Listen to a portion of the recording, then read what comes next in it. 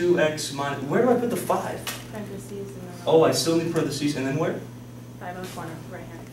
So it's on that entire expression. That's all being raised to the 5th power. Minus log base 2 of x. Can I combine the rest of this? Yep. I got subtraction, that's great. I've got the same exact base here. That means this is a product or a quotient. Quotient.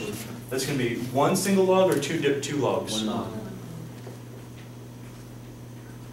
2x minus 1 to the 5th, I'm not changing that at all, over x. That's it, that's as far as you can go. You're definitely not going to want to distribute that, right? You don't want to, that'd be horrible. Really, really nasty. Let's try one more. I'll give you a couple to do on your own. We'll talk about expansion, and then we'll be done.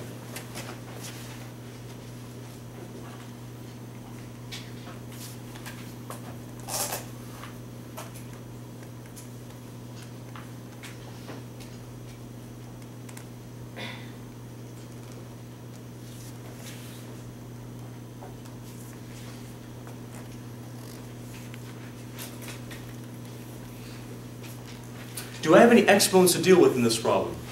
No.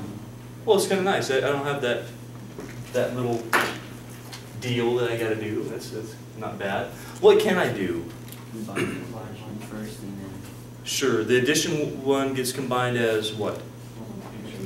So the first two, I could do log base 11 of 8 times 3. All over 2, great, because now I have log base 11, they're being subtracted.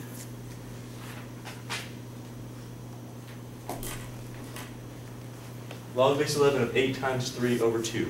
Of course, could you do the math on that? Sure, you're going to get what, 12? You're going to get 12 out of that. Log base 11 of 12. You can show that if you'd like.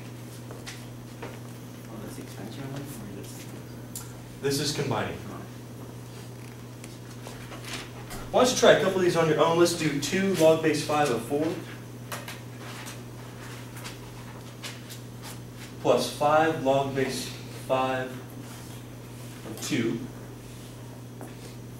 Combine that for me. And then combine this one.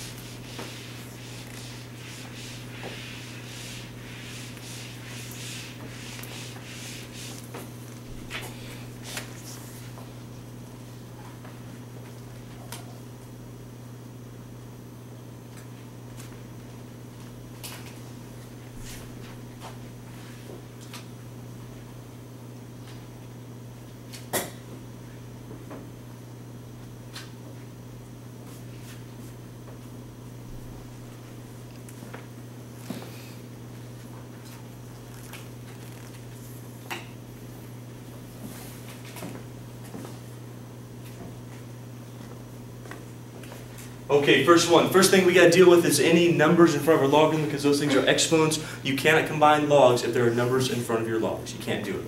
So here we'd have to do first log base 5 of 4 squared plus log base 5 of 2 to the 5th. Raise your hand if you made it that far. Good deal. You did that first? Now we have a log plus a log with the same base. We can also combine that by multiplication. That'll be log base 5 of 4 squared times 2 to the 5th. Log base 5 of 4 squared times 2 to the 5th. On your paper, you can actually do the work and get, what is that, 16 times 32, whatever that happens to be on your paper. Okay so far? Okay, next up, what about the 1/2? Is that still an exponent? Square root. Yeah, that's actually a square root. You can change it to a square root if you wanted to. You see, when you move that as your exponent, you'll have log base 8 of x to the 1/2. Those fractions can still move up as exponents.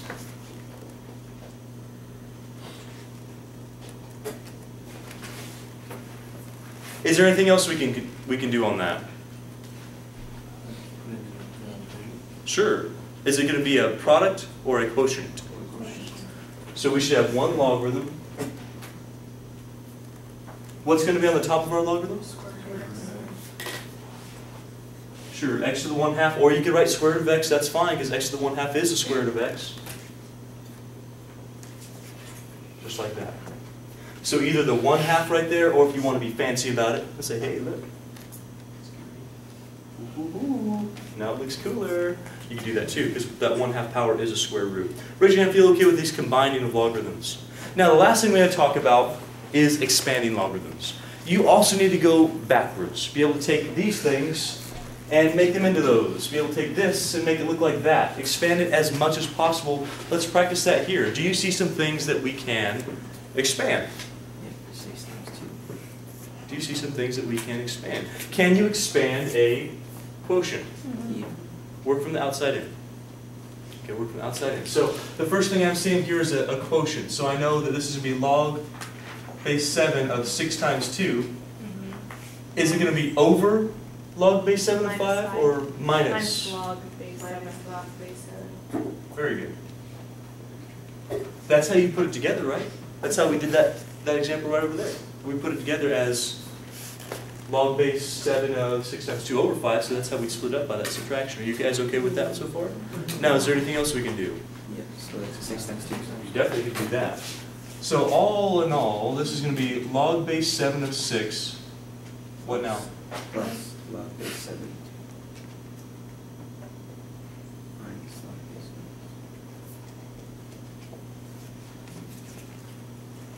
That's as far as you could go. You all right with that? Now at this point, you'd be checking for any exponents you can move forward. Notice that you don't move exponents forward until you get down to this step. Expand all your product rule, your quotient rule, and then your exponents. You're going backwards of combining. The first thing you did here was exponents, right? It means the last thing you're going to do over here is exponents.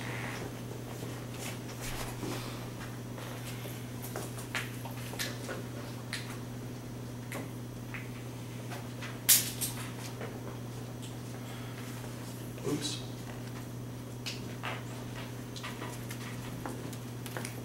So we're kind of working from the outside in. First things first, could you move your exponents forward? Is that appropriate to do at this particular step? Not until it looks exactly like those properties I gave you, and it doesn't look like that right now. Right now it looks just like a quotient. So the first thing you'd have to do here is break up that quotient. That's log base 3 of x to the 4th minus log base 3 of y to the 3rd. That's the first thing you have to do, work from the outside in. Now each one looks like one of those power properties. Now it looks okay. Now we move our exponents to the front. We'll get 4 log base 3 of x minus 3 log base 3 of y.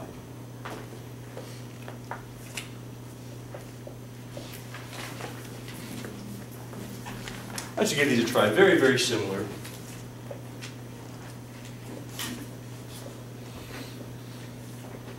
Try that one and this one.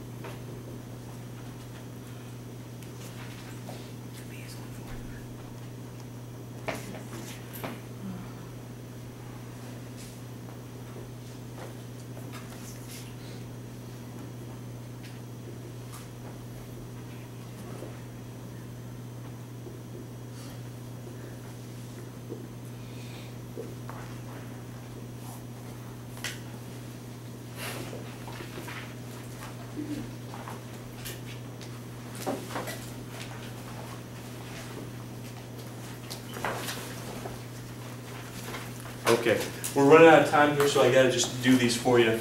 Log base 5 of 4 times 3 over 7. You split up your subtraction first, then you split up your addition.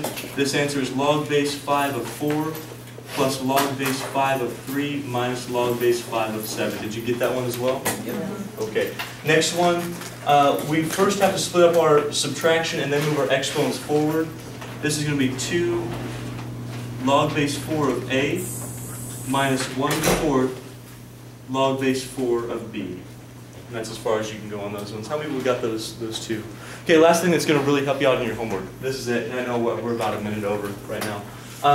Let's suppose that you only know 2 logarithms in the world. These are it. What the idea of these problems is if you don't know the base, you have to know what these values equal. So it's given that to you. The idea is write these as some combination of those logarithms. For instance, 28 is 4 times 7. Do you get me? Well, am I thinking 4 times 7, not 12 times 2? Well, all I know is 4 and 7. So this would be log base B of 4 times 7. True? That's 28. You can split up that multiplication now. This is log base B of 4 plus log base B of 7. And then you could substitute those numbers in. Are you with me on that? Yes, no?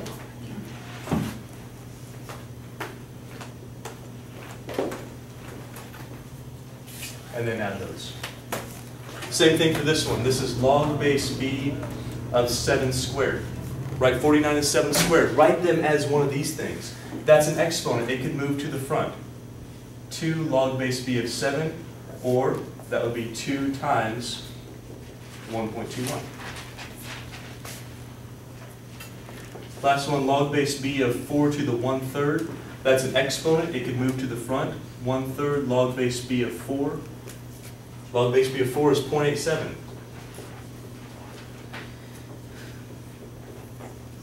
That's the idea. So when you get down to the last few problems, try to write whatever these are as the 2 logarithms that are given to you, some combination of those, then use the expansion properties to write them until you get them into an individual form, and then substitute in those values.